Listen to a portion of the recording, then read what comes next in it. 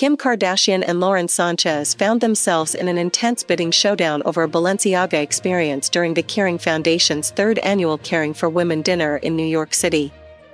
Sources reveal that these two influential figures in fashion were playfully competing for a sought-after Balenciaga couture experience, engaging in light-hearted banter to help raise funds for the Kering Foundation.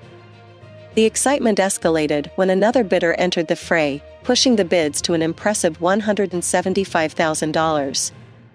According to our fashion insider, Balenciaga made a swift decision, allowing all three bidders to enjoy the experience for $175,000 each, ultimately raising a remarkable $525,000. This exclusive lot offered the chance to select a piece from Balenciaga's couture collection showcased in Paris, an opportunity described as accessible to only a select few.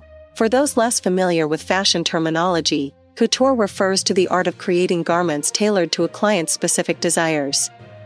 Balenciaga elaborated in the event program that this lot represented a timeless and pure expression of craft, providing an architecture to the silhouette that conveys the utmost elegance and sophistication.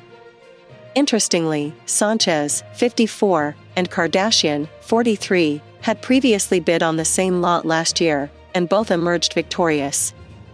The evening was co-hosted by Kardashian alongside Salma Hayek, Kering CEO François-Henri Pinault, Matthew McConaughey, and Camila Alves, Carmelo Anthony, Priyanka Chopra, artist Urs Fischer, designer Donatella Versace, and Naomi Watts.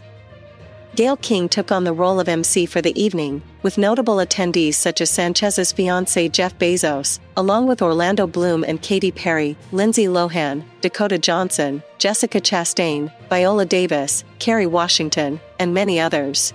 Kering, the powerhouse in luxury fashion, boasts a portfolio that includes renowned brands like Gucci, Brioni, Saint Laurent, Bottega Veneta, and Alexander McQueen, among others.